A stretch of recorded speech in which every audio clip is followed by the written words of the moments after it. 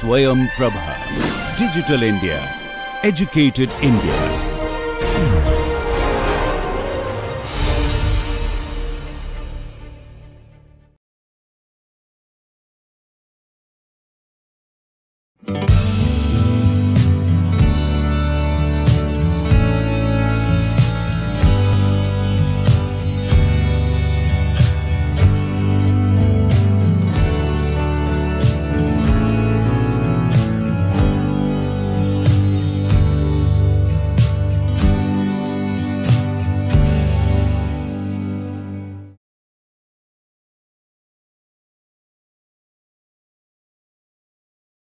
Friends, welcome back to this lecture number 7 on the course on the psychology of language. This course, as I said, will focus on the psychological aspects of language. So, before we go into today's lecture, which is a very interesting lecture, we will do a quick recap of what we have done in the previous lectures. So, summing it up, we started off by defining what is language and what is the need for language. So, the main issues that we dealt is what should we call as language and what is the difference between communication and language. And there what we saw is the very basic language which can be analyzed or which can be studied is the animal communication system. So, we started off by looking at the animal communication system and finding out its basic features. We saw why animals communicate and we also saw features of the animal communication system. We used several models like the honeybee or the vervet monkey, and we saw how these organisms or animals use the most primitive form of language. We moved further to looking at what is human language and how human language is different from the animal language system. We looked at characteristics of the human language system. We looked at the structure of the human language system, which is in terms of the basic speech sound, which are called the phones, and then moving up to form the morphemes, the word, the sentence, the structure of the sentence, that is the syntax, and the rules of forming a sentence, which is the grammar, and the semantics of a sentence, which is the meaning of it, and from there on discourse. We then looked at how language evolved, the human language evolved, and so we looked at the continuity and the discontinuity theories of language evolution. We also went down the memory lane and looked at how the proto language, which was used by our great grandfathers, how that developed into first the Pidgin, which is an evidence of how language developed, and then the present form of language. So, in the first section itself, we covered a little bit about what is language, how it is to be defined, what is the nature of it, and what is the structure and meaning of language. Then we proceeded on to studying the research methodology which is used in studying of language in specific and behavioral sciences in general. So, we looked at how do we do research. We defined something called the research cycle for doing research in language, and what this research cycle comprises of is how a theory, a body of knowledge produces certain hypothesis, and how this hypothesis through a method of deduction is tested through certain observations, and how these observations through the process of induction leads to certain patterns or certain results which either falsify the theory or support it in some way.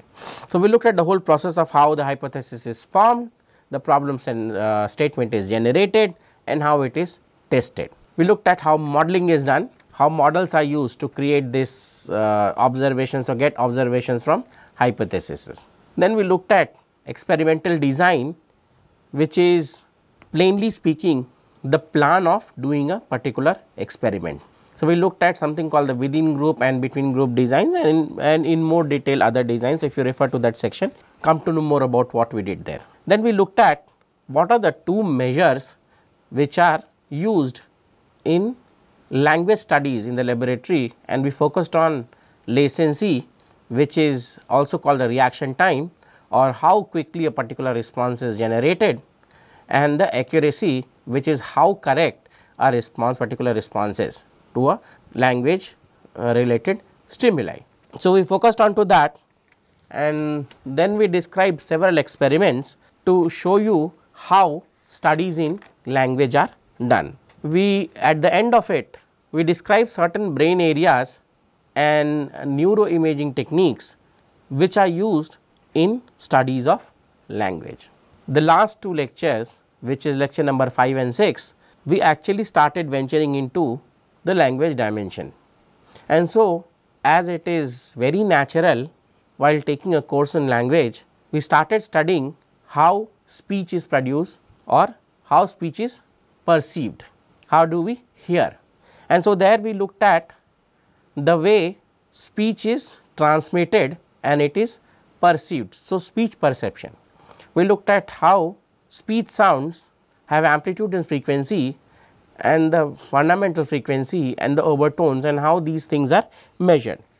We then looked into detail the way in which the auditory system is made, and how the auditory system has the basilar membrane in the cochlea, which is arranged, or the hair cells in the basilar membrane, which is arranged in a tonotropic manner, and how they perceive speech sounds or these speech waves, as I would say, and then make meaning of it or transmit these sound waves into electrical impulses, or convert these sound waves into electrical impulses, and then transmit it to something called the primary auditory area, from where there it is sent to the secondary auditory area, where speech perception or meaning is extracted from speech sounds. We looked at how the speech stream is made in terms of the spectrograph. We looked at how consonants and vowels are perceived, and how speech, despite the fact that it looks non-continuous, is continuous in nature. We looked at several other properties of speech, for example, how the formant, the fricatives, the plosives, and these kind of sorrents, these kind of features of the speech sound is expressed, and what do they mean in detail.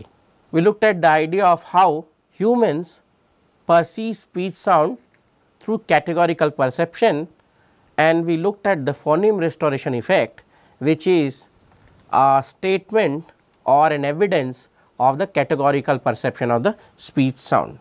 Towards the end, we looked at the development of speech perception in children, how children develop speech perception, and there the most important point that we looked at is the way the mother or the child, the caregiver talks to the child. That is the most important way the child perceives the speech stream. So, we looked at various details of that, and we also looked at how children develop these speech streams, or children develop this idea of the speech stream, how they perceive it, and how they understand word boundaries or clauses or boundaries of certain clauses which are there, and how do they actually perceive the speech. Lastly, we looked at several theories of speech perception. We started with the motor theory, which emphasizes the fact that the vocal cord movement is what is responsible for the speech. Then we looked at, and they also proposed that speech is special. We looked at the general auditory framework, which says that speech is not special and it is as similar to auditory perception, and they gave several evidences for that. And last we looked at the relativistic dualism, the principle of direct realism, and how this direct realism proposes that speech which comes to us, the speech sound which comes to us carries all the necessary information, and we do not need to use any special mechanisms for perceiving speech. And they provided, or they use the mirror neurons as the evidence, the biological evidence for the fact that speech which the humans hear, it contains all the necessary information for decoding it.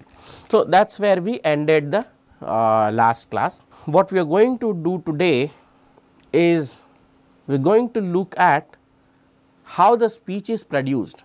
Now, in the last class we looked at how speech is perceived. In today's class we will look into how speech is produced.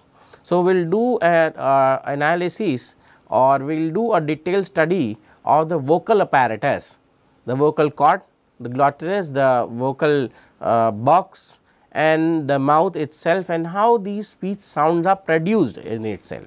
And that is the role, or that is the main issue in this and the next lecture which is supposed to follow. So, let us start by looking at how humans produce speech. Now, the humans they talk to each other, and sometimes when they are alone they even talk to themselves.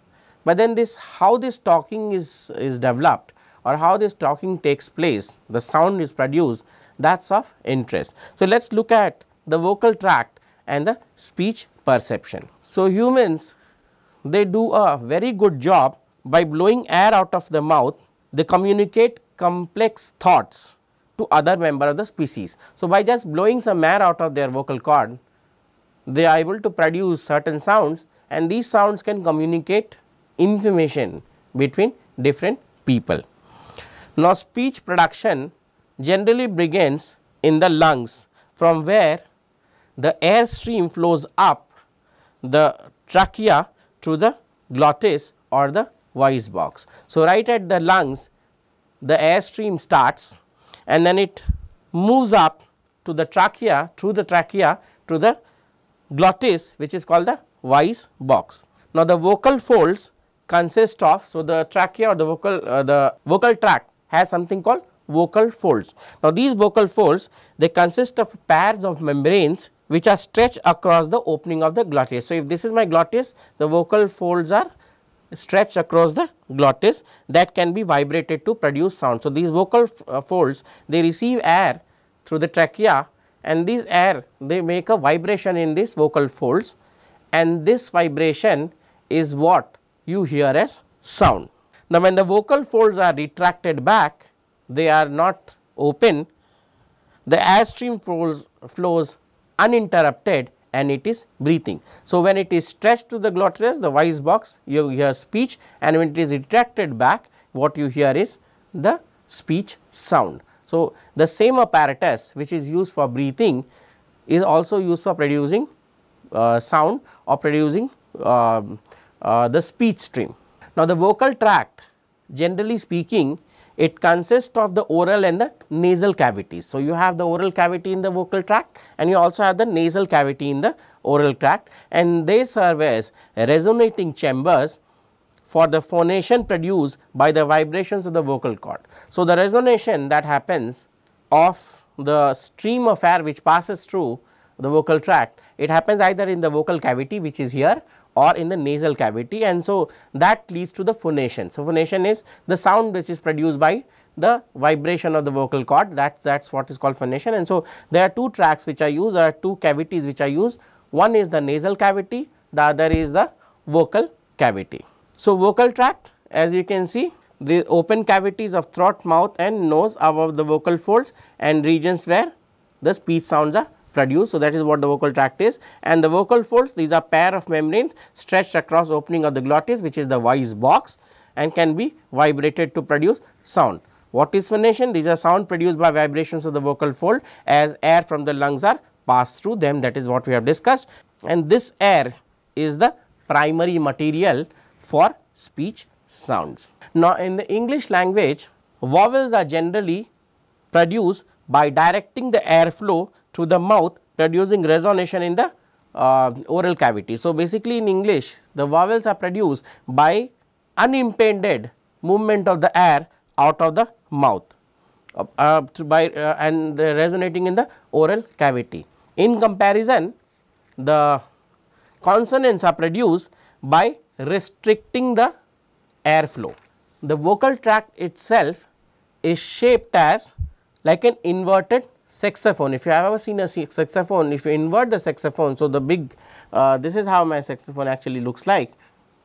This is my reed, this is my place from where this is my tube, and by constricting, by making the tube or changing the structure of the tube, a sound is produced. So, if I invert this is, if I invert this figure and it goes like this to this is how my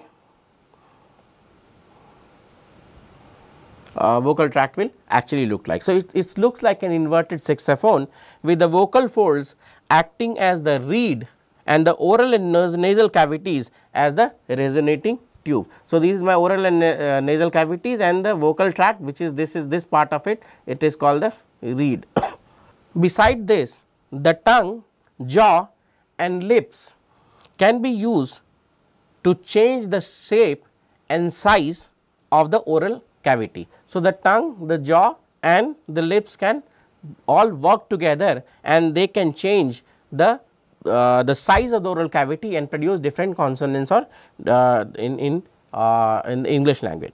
Now, the tongue, teeth and lips. So, the tongue, the teeth and the lips can also block or constrict the airflow.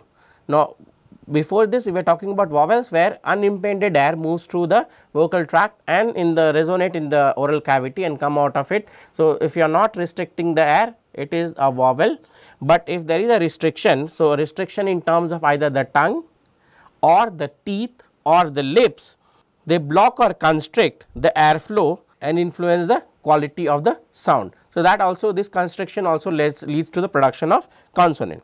Now, the fleshy region of the mouth covering the bone where the upper teeth is anchored is called the alveolar, the alveolar ridge. So, this is my alveolar ridge, it is the upper teeth, and so this hard thing here is called the alveolar ridge, and it is important for consonant production. So, this is important for the alveolar ridge is important for consonant production.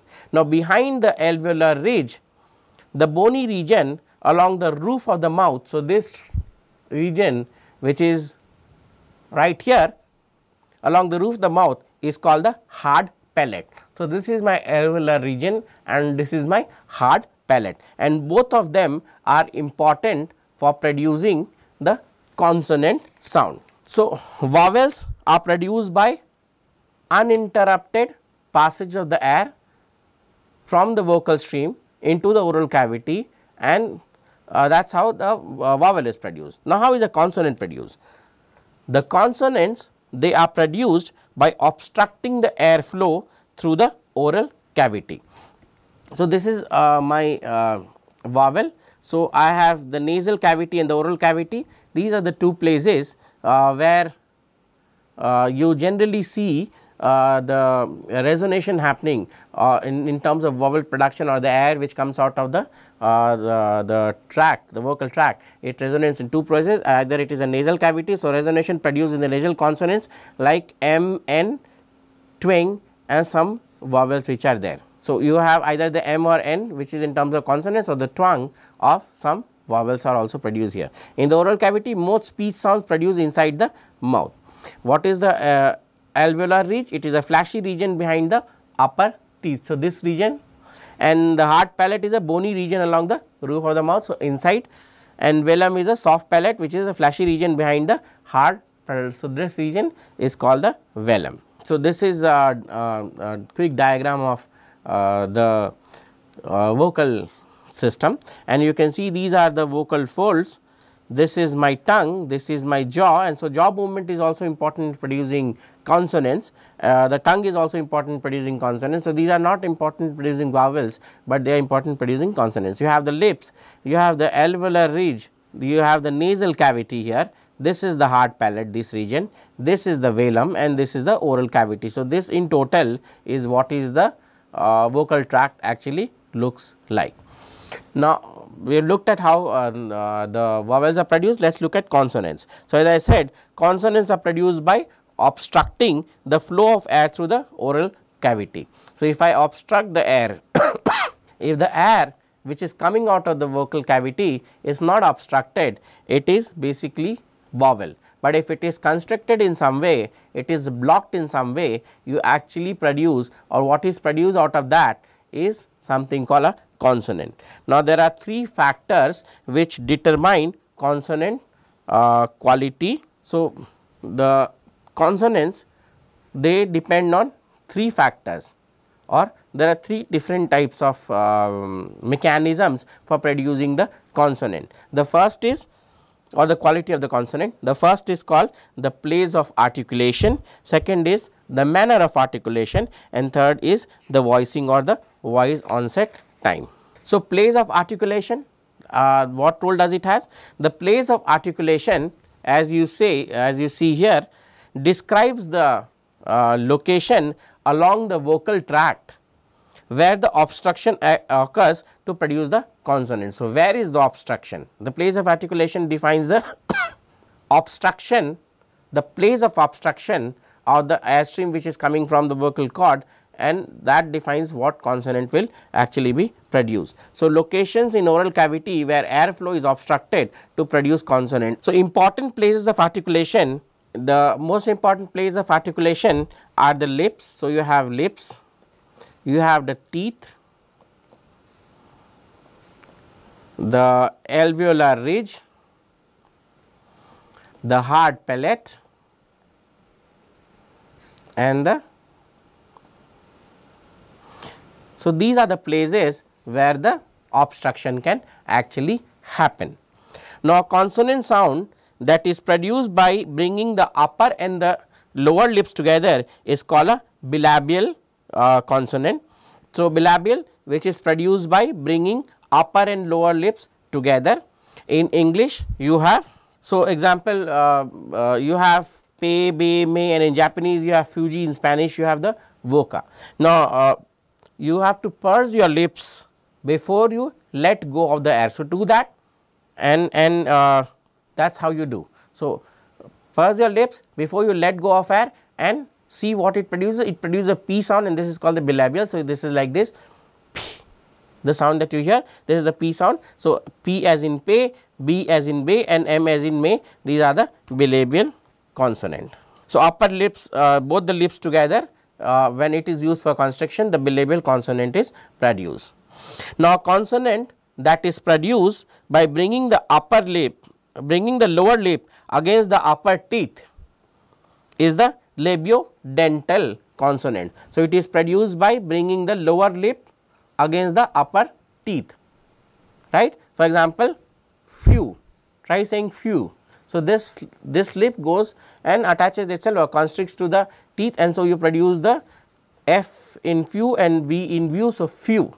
Then a consonant which is produced by protruding the tongue between the upper and lower teeth is called the intradental. So, intradental consonants are those which are produced by protruding the tongue between the upper and the lower teeth. For example, thigh and thigh, die and thigh. What you are doing is you are protruding the tongue between the upper and the lower teeth, and that is how it is producing. So, thigh, thigh or die.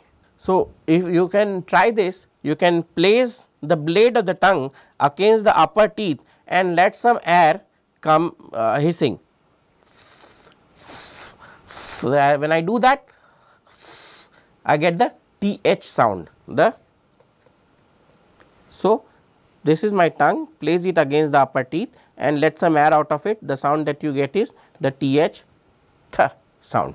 Now, a consonant which is produced by pressing the lip of the tongue against the fleshy area behind the upper teeth is the alveolar consonant. So, what is the alveolar consonant? These are produced by pressing the tip of the tongue against the alveolar ridge like this. So, I get new, dew, try saying it, this tongue will press against the alveolar region, and that is how you produce this sound. So, saying new, due, to, zoo, su, all of them require you to press the tip of the tongue against the alveolar ridge, which is just behind the upper teeth. Now, consonant which is produced by pressing the blade of the tongue against the region between the alveolar ridge and the hard palate is called the post alveolar. So, post alveolar consonants, what are they? They are produced by pressing the blade of the tongue against regions between the alveolar ridge and the hard palate. So, this is my hard palate and this is my alveolar ridge, this area, and hard palate, this area, and by placing the blade of the tongue against this, between these two right here is what you get. For example, try saying gin, gin. The moment you say that, the blade of the tongue gets in between the alveolar ridge and the hard palate. Or chin, shin, shin. Also j sound, the zh sound in version, version. That is how this particular post alveolar sound is, or post alveolar consonant is produced. Now, the consonants which are produced by pressing the root of the tongue against the soft palate, this region against the back of the mouth, are referred to as the velar. So, velar are those consonants which are produced by pressing the root of the tongue. So, this is my root. So, if I press the root of the tongue against the soft palate, which is somewhere here inside, against the back of the mouth, the sounds which are produced, or the consonants which are produced in that way, is what are called the velar consonants. So, produced by pressing the root of the tongue against the soft palate. For example, goo, coo, the ng sound in sing, wing, that kind of sound which are produced, and so that are called the velar consonants. Now, also I have the glottal consonants. So, what are the glottal consonants then? These are produced by, so the glottis, which is the voice box which houses the vocal fold, can be used to make consonant sounds. So, this can also be used to make the consonant sounds. The H sound in English is essentially a voiceless ah. So, H is actually a voiceless AH sound that you get. Now, alternating between H and A, one finds the vocal fold vibrate for AA and not for H. So, if you alternate between H, H, H, H, H, H and A, you will see that for A, there is a vibration of the vocal cord. So, when you say A, but when you say H, H, H, there is no vibration of the vocal cord, and so this is the H sound is the voiceless AH sound. So, glottal, these are produced by constricting the vocal fold. Now, English hey, the middle sound in oh, oh, ho or is the called the glottal stop sound. The glottal stop is a consonant which is produced by constricting the vocal fold. Now, if you try constricting the vocal fold, the sounds which are produced by constricting the vocal fold is what is called the glottal stop consonant, and so these are produced in examples. So, examples of these are the middle of the sound in the expression oh, or the the middle of that that you produce is basically the glottal stop sound, and this is produced by constricting the vocal folds. So, this is all about the place of articulation and how they produce consonants. Another way in which consonants can be produced is by the manner of articulation, which is how we restrict the stream of air which is coming from the vocal tract. So, manner of articulation, they describe the degree to which the airflow is obstructed in the producing a consonant. So, the degree to which the airflow is obstructed is the definition of the manner of articulation of producing the consonant. So, manner of articulation, degree to which airflow is obstructed in production of the consonant. The obstruction can involve a complete stop. So, the manner of articulation could be a complete stop, a constriction or a diversion of the airstream. So, it could be a complete stop, it could be a constriction or some kind of constriction. So, stopping it in some way, or it could be a total diversion of the air stream. Now, plosive is a consonant. So, you could have nasal produced by blocking oral cavity, releasing airflow through the nasal sounds and final sounds in English, for example. So, you could have also use the nasal stream, or the nasal cavity can also be produced. It can be a manner of articulation. And so, final sounds in English, for example, some or sun or sung, uses the nasal cavity. Now, the plosal, the plosives is a consonant which is produced by momentarily stopping and then releasing the airflow. So, if we do this momentary stop, total stop of the airflow and then release it, the consonant which is produced are called the plosives. For example, the B, D, G or the P, T, K are those kinds of consonants. So, plosive is the stop consonant. These are produced by blocking and then releasing the airflow in the oral cavity. English bat, pat, dew, to, gill, kill, all of these when we are producing that, what is happening is I am temporarily blocking the airflow and then letting it go, and because of that I am able to produce the B in bat, bat. So, somewhere I am constricting and letting it go. Now, consonant which is produced by passing an airflow, a consonant that is produced by momentarily blocking the airflow and then releasing it through a light constriction. So, momentarily blocking it and then releasing it through a light constriction. So, small constriction is made. Think of it as a hose pipe with water. So, you block it with your thumb and then lightly release the water. That is the same situation here, and that is constriction is called the affricate.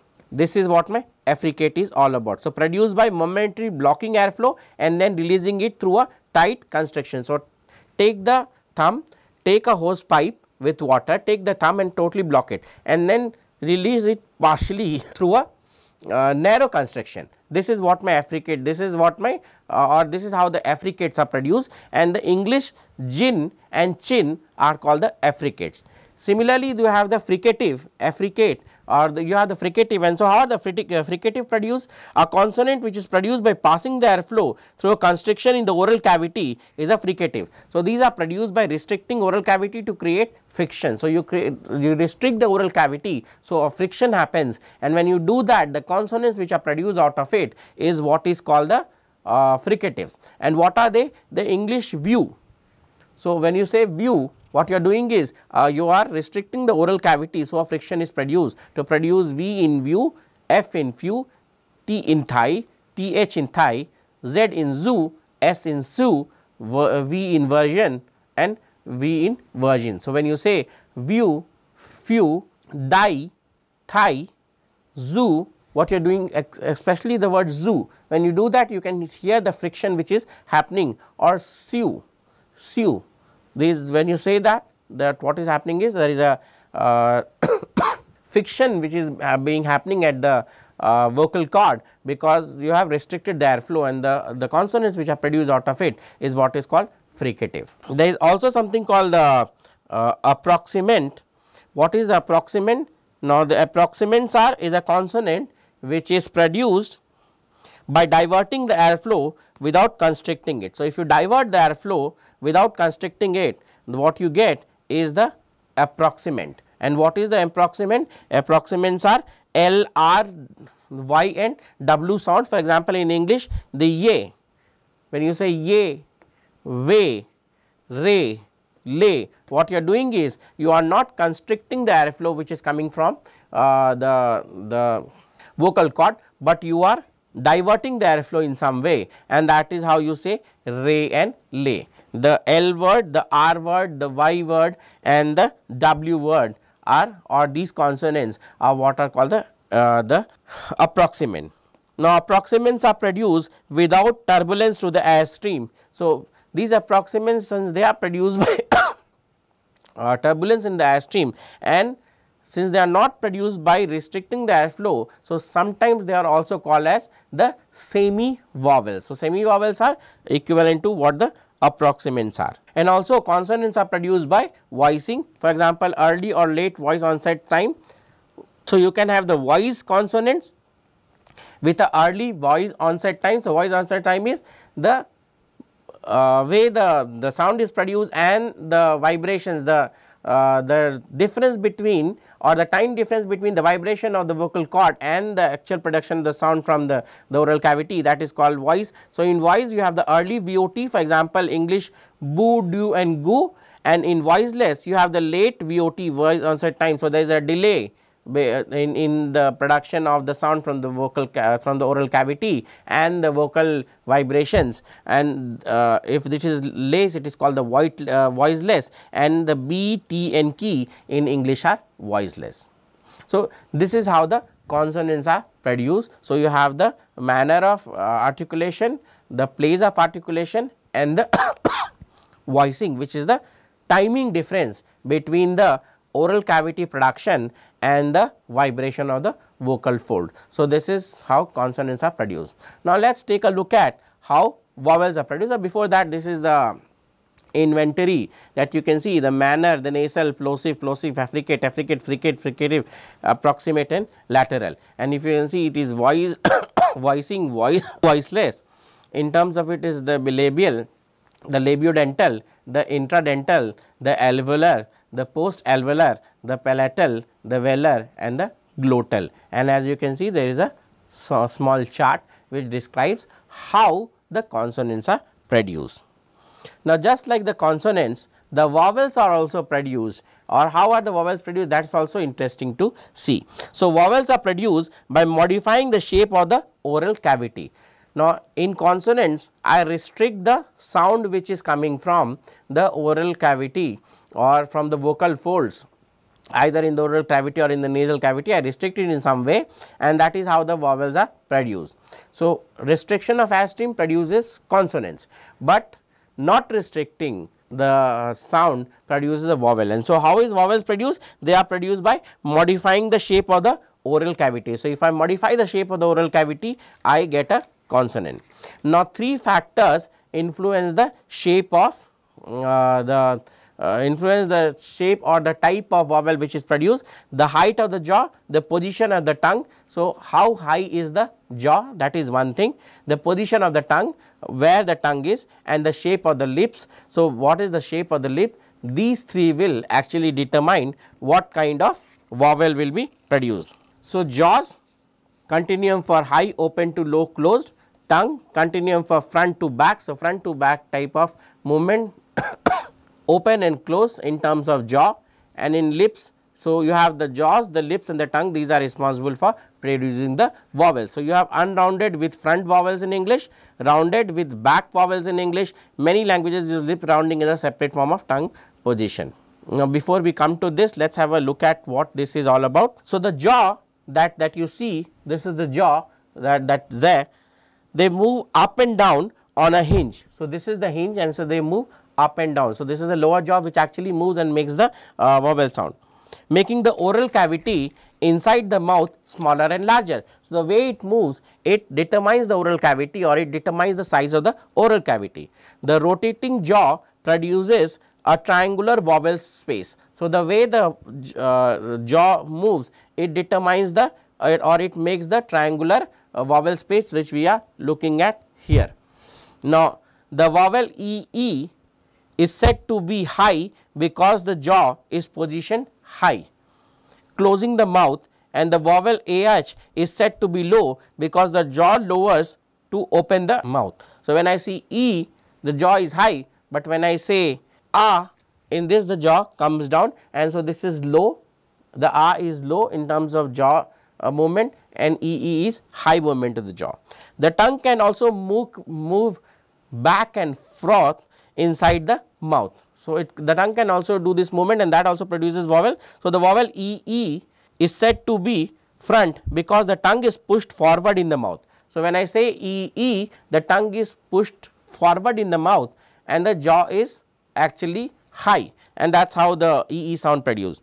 Now, while the vowel OO, when I say that, the tongue moves down, the jaw moves down and the tongue is said to be back. When I say O, the tongue goes inside, but when I say E, the tongue is moved towards the forward direction. because the tongue is pushed backward in the mouth. So, O, the tongue is moved backward, but when I say E, the tongue is moved towards the forward section. Also this is related to the movement of the jaw also, as I said there is a high jaw movement. So, when I say the the jaw is high, but when I say the jaw is lower, or O, the jaw is lower. Now, the three vowel sound E and O, E and O marks the extremities of the vowel space. So, this is what is called the vowel space. Now, this is the movement of the tongue from the front to the back, this is the movement of the jaw from the high to the low, and this is the. So, these are the two things which are there, which can produce the different vowels. So, you have high movement of the jaw, you have vowels like heed and had, and in terms of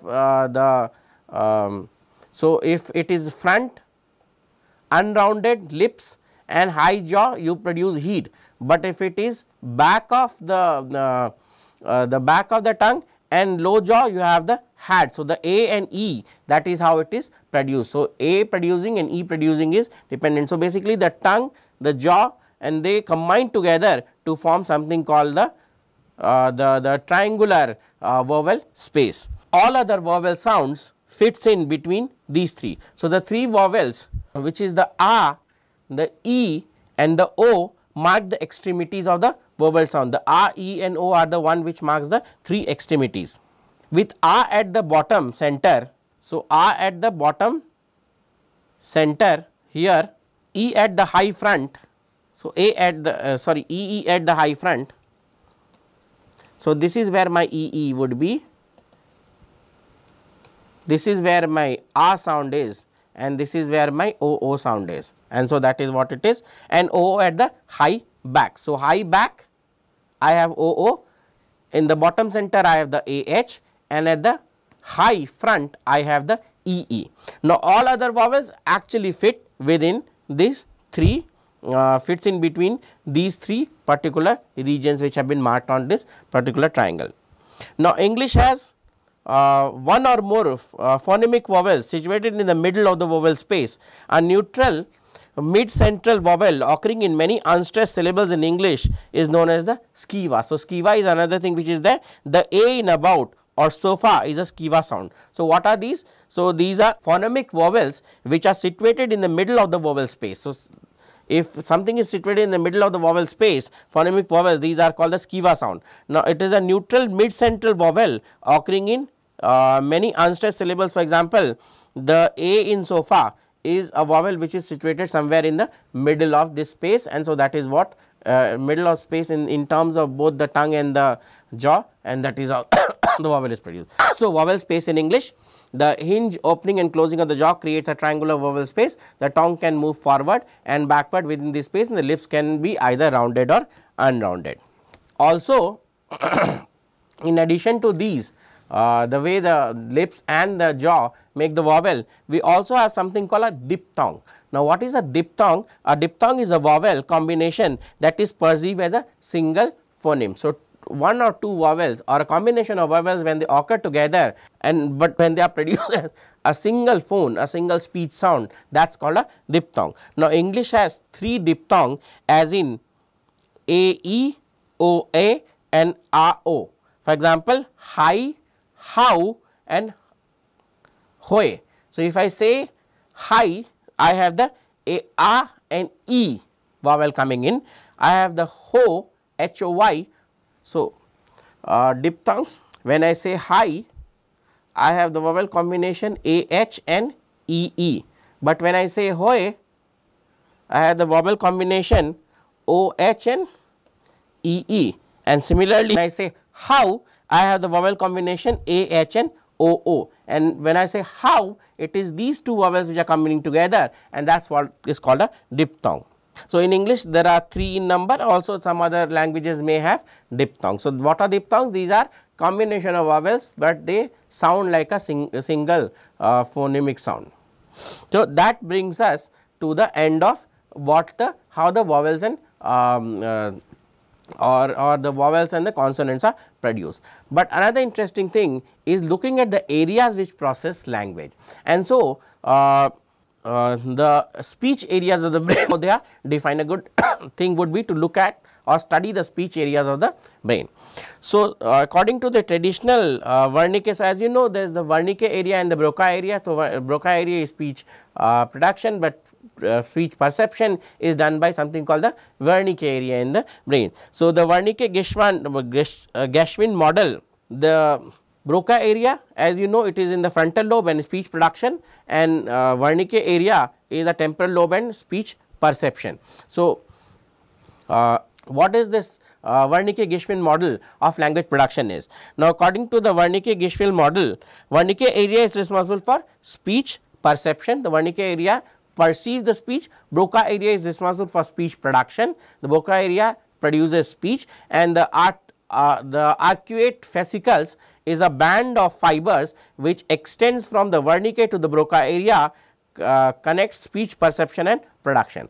The Geschwind model, now since when the model was produced or the model was given, neuroimaging techniques did not exist, and so the best possible deduction or best possible theorizing was made, and these are made in terms of people who suffered from several kind of aphasias, either the Broca aphasia or the Wernicke aphasia. And what this model says is that the Broca area is an area in the brain which helps in producing speech.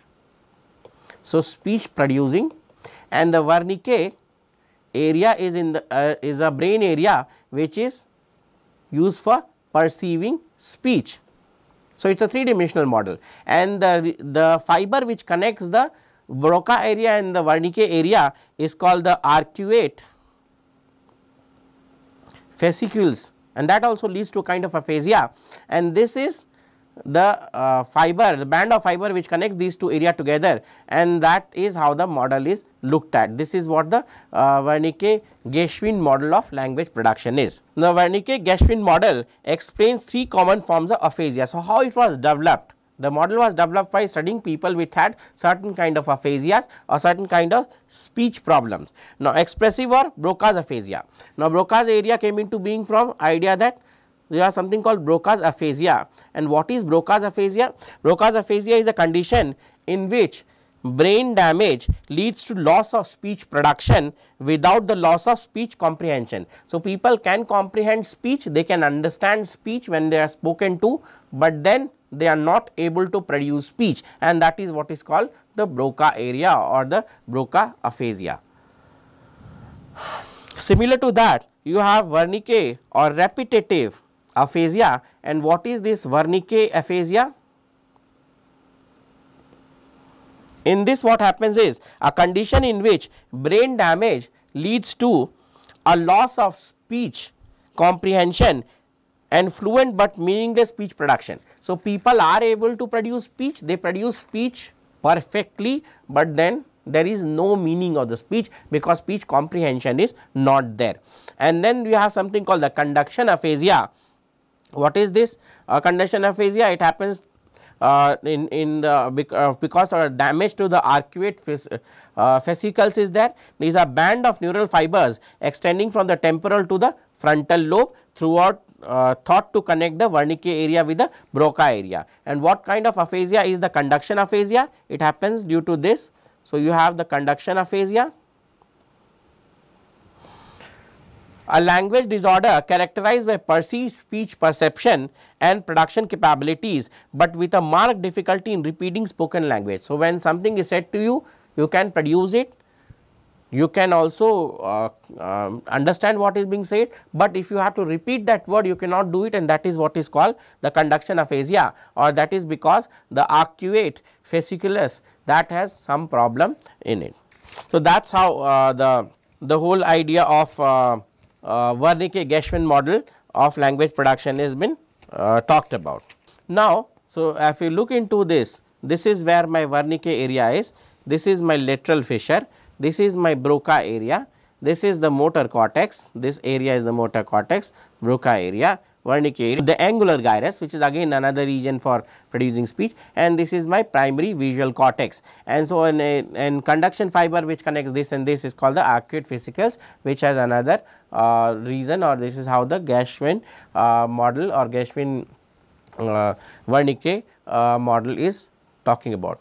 Now, Wernicke-Gershwin model of aphasia, you have expressive aphasia, loss of speech production without loss of speech comprehension results from damage in the Broca area, also called the Broca aphasia. You have receptive aphasia, which is loss of speech comprehension and fluent but meaningless speech production. This is called the receptive aphasia, and results from damage to Wernicke area, also called the Wernicke's aphasia. And similarly, you have the conduction aphasia, which is preserves speech perception and production, but difficulty in repetition, and it results from damage to the arcuate fascicles. Now, beside the Wernicke area and the Broca area and the arcuate fascicles, there are other regions of the cerebral cortex which are also responsible for producing speech, or the cerebral cortex, some of the regions of the cerebral cortex which are involved in production of speech. So, let us look at those regions. So, the cerebral cortex is the thin outer covering of the brain where most of the computations that give rise to our conscious experience and interaction with the world takes place. So, that is what the cerebral cortex is, the outer surface which is there. Now, the folding of the cerebral cortex leads to a series of ridges and furrows known by the Latin term of gyri and silicus. So, this cerebral cortex has some ridges which are there. So, you have some foldings in there, and so these foldings are called the gyri and the silicae. The gyri is a protruding region. So, what comes out is the protruding region. If you see you have if you see the cerebral cortex, this is what you generally see. So, if you look into it, these are the gyri and the silica. So, this is what I am talking about. So, that is that. So, the gyrus is a protruding region of the cerebral cortex, and silica is the region of the cerebral cortex that is folded inward. So, if you look at it, the inward fold is the silicus and the protruding region is the gyrus. Now, the gyri and silica both are geographical features of hills and valleys of the cortex, and these are convenient landmarks to be located for locating functional regions of the brain. So, this gyri and silicus actually tell you where are the functional regions of the brain. So, region of cerebral cortex that protrude outward, and silicus is the region of cerebral cortex that is folded inward. Now, the temporal lobe exhibits three roughly horizontal gyri running in the parallel, named the superior medial, inferior temporal gyri, going from top to bottom. So, you have the superior gyri, the medial and the inferior temporal gyri. These are the three gyruses which are there in the temporal lobe. So, top is the temporal lobe, and in that you have three gyruses which are out there. Now, Wernicke area is located in the posterior superior temporal gyri. Similarly, the frontal lobe that you see also has three horizontal gyri, which is called the superior, the medial and the inferior frontal gyri. So, you have superior gyri, the medial gyri and the inferior gyri even in the frontal lobe. So, if it is in the temporal lobe, it is the Wernicke area definition. If it is in the frontal lobe, it is the Broca area definition. So, Broca area is in the inferior frontal gyrus. Now, the frontal and parietal lobes are separated by the central silicus. So, the separation of the frontal and temporal gyrus is in the frontal and the parietal gyrus is in terms of the central silicus, which is flanked by two vertical gyries known as the precentral and the postcentral gyri. The postcentral gyrus on the parietal side of the divide is the somatosensory cortex, the region of the brain that processes the body senses to keep track of what the various body parts are doing. So, you have the somatosensory cortex, which is the region of the brain which looks at what various regions of the brain are doing, and it is in the postcentral gyrus, and these includes the articulators for speech. So, the somatosensory cortex, they also monitor the articulators of speech, the various speech producing areas or the various speech producing apparatus which are there. Now, the precentral gyrus on the frontal side of the divide is the primary motor cortex, the region of the brain that program commands to move the body, including the articulators for speech. Also, in the precentral gyrus, so in the postcentral gyrus you have the somatosensory cortex which are responsible for maintaining articulators of speech. Similarly, in the precentral gyrus you have the primary primary motor cortex, which is also responsible for articulation of certain speech producing apparatus. Now, the deep groove separating the left and the right hemisphere is called the longitudinal fissure, and in its inner surfaces are covered with cerebral cortex. So, you have if you look at the brain in between or from a front to back thing, the region which separates the two brain together or separate is the longitudinal fissure, and it is covered by the cerebral cortex. Now, included in the regions in the supplementary motor cortex, now within this you have the supplementary motor cortex, which is a brain region that is believed to be responsible for programming intentional actions and opposed to response to sensory input. So, you have the another interesting region which makes its effect on speech production is supplementary motor cortex. Now, the anterior cingulate cortex, regions deep inside the longitudinal fissure, that is believed to be involved in error detection and monitoring conflict. So, the anterior cingulate, another region in the brain which is responsible for speech production or error detection in speech production. Now, the deep fold in the cerebral cortex that separates the temporal lobe from the frontal and parietal lobes is called the lateral ciliacus, and so that's there. So, the region within the lateral ciliacus that has been implicated in language processing is the anterior insula. So, there is something called the anterior insula which is in the lateral ciliacus, and that is also responsible for producing languages. Now, the Sylvian fissure, the region inside and surrounding the lateral ciliacus is referred to as the pre-Sylvian cortex, and this is a busy area for language production. So, you have the longitudinal fissure, the deep groove separating the left and right hemisphere. You have the lateral ciliacus, which is deep fold that separates temporal lobe from frontal and parietal lobes, also called the Sylvian fissure, and region inside around the lateral ciliacus known as pre-Sylvian cortex, and so these are responsible for production of language. Also, you have the somatosensory cortex, which is in the parietal lobe. It is processes body senses, keeps track of what the body parts are doing and includes articulators. You have the primary motor cortex, which is in the frontal lobe, which programs commands and body movements including the articulators. You have the primary auditory cortex, which is in the temporal lobe, which processes sensory input from ears including the speech, and similarly you have the primary visual cortex, which is in the occipital lobe and which processes sensory input from eyes, and important not only for reading but also for face to face speech perception. Supplementary motor regions are also there, longitudinal fissure and programming intentional actions. You have the anterior cingulate cortex, which is the longitudinal fissure detecting errors and monitoring conflict, and you have the anterior insula, which is deep within the lateral ciliacus and implicated in language producing. So, see, these are some of the functional regions of the brain. As you can see, this is the auditory association area, this is the auditory cortex, the Wernicke area, the visual cortex, the visual area, the somatosensory area, primary sensory cortex, motor sensory cortex or the precentral gyri, the premotor area, the prefrontal cortex, the Broca area, and so these are the circuits which we have been looking at. These are the divisions which are there, and so that all these areas are responsible for producing speech. And lastly, we have something called a minimal network for overt speech production. Now, just like walking, talking is also a routine activity. So, talking like walking is a rhythmic activity with its repeating patterns of consonants and vowels. So, just like certain acts are done in walking, certain kind of movements are done in walking, similarly certain rhythmic activity are also done in talking by repeating the consonants and vowels pattern which produce a sequence of syllables.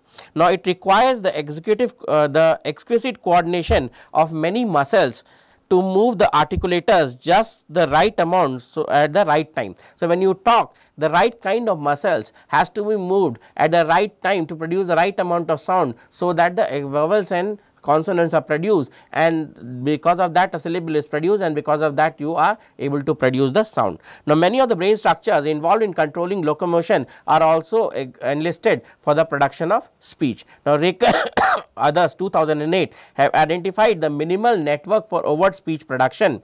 The network is composed of three functional systems. So, minimal speech production area as produced by Ricker and others in 2008 is, they say that there are three areas which are there. The network is composed of three functional systems encompassing both the cortical and subcortical structures on both sides of the brain. So, it includes both. So, these are the minimum area for speech production according to Rickers and others. Now, there is a starting mechanism, there is a generation of phonetic plans, and then there is a coordination movement plan. So, the first functional system consists of the starting mechanisms involved initiating and maintaining a continuous fluent speech stream. So, the first system is initiating and maintaining speech, fluent speech. Supplementary motor cortex initiates speech motor movements and anterior cingulate monitors for errors.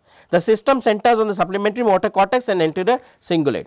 The second functional system that is there. So, this is my first functional system, this is my second functional system. The second functional system is composed of the premotor components that are responsible for generating phonetic plans, Broca's area and the anterior insula. So, you have is responsible for generating, it generates phonetic plans. So, how on what to be said? You have the Broca area here, which is the anterior insula involved in pre-planning of speech articulation, and primary motor cortex assembles the motor plan for articulators. And the third functional system which is out there, it extends from the bilateral primary cortex down into a number of subcortical structures, and the system as a whole is responsible for coordinating movement. So, it is basically the third system is for movement coordination of more than 100 muscles in the respiratory tract, vocal tract and the face, and are involved in production of speech stream. So, it is coordinating movement system, which is the third system which is there. The motor loops between the primary motor cortex and the subcortical structures, you have the cerebellum regulates rhythmic syllable production at normal speaking, basal ganglia which selects most appropriate motor programs in a given context, and then thalamus which plays a role in coordinating motor programs for speech production. Now, beside this, one or more loops for speech production involves the cerebellum is responsible for coordinating movements. You have another motor loop, speech production runs through the basal ganglia, and you have the thalamus which is another subcortical structure that often observed to be active during brain imaging studies of speech production. So, that should bring us towards the end of this lecture. What we did in today's lecture is we started off by looking at how the vocal tract is composed of. So, what are the parts of the vocal tract and how the vocal tract produces speech sound. Then we looked at how consonants are produced and how vowels are produced. So, we looked at different production systems of consonant, from manner of articulation to voicing to the place of articulation, and then we saw the three-dimensional space for production of the vowel. So, that is what we saw, and then later on we looked at some of the areas of the brain which is responsible for producing the speech sound. So, we looked at not only the Wernicke-Geschwin model, but we also looked at certain other cerebral areas and how these areas they interact together to produce the speech sounds that we generate. Now, upcoming lectures we will continue this in the next lecture, but till we do that, it is thank you and goodbye from here.